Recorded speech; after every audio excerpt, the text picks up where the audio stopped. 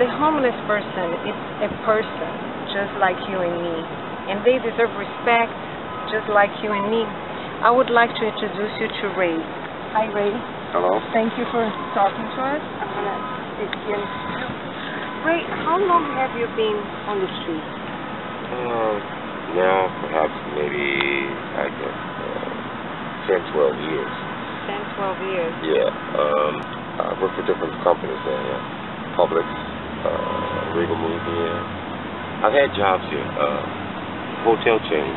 The situation is I'm no longer employed with them. Cutbacks. So when I become unemployed, survival skills. I don't have income to continue to stay inside or pay for hotel rooms every day for weeks and months.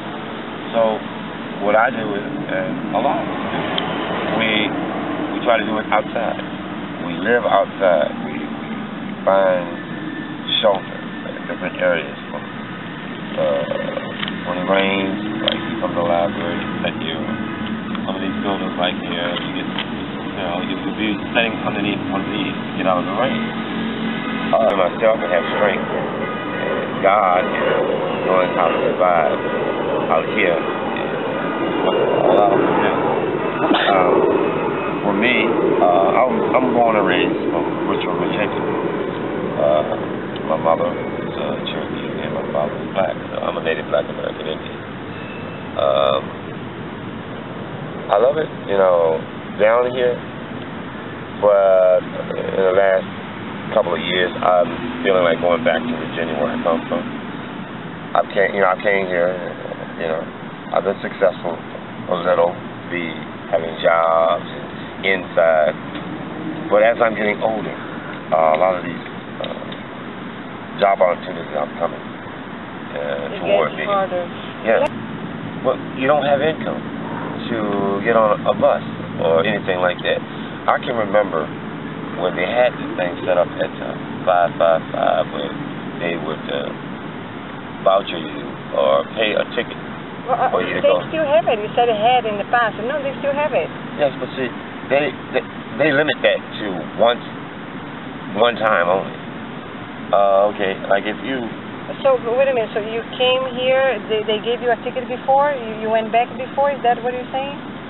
Yeah, I was young then. That's how I got here. I came here because I wanted the opportunity to live somewhere else.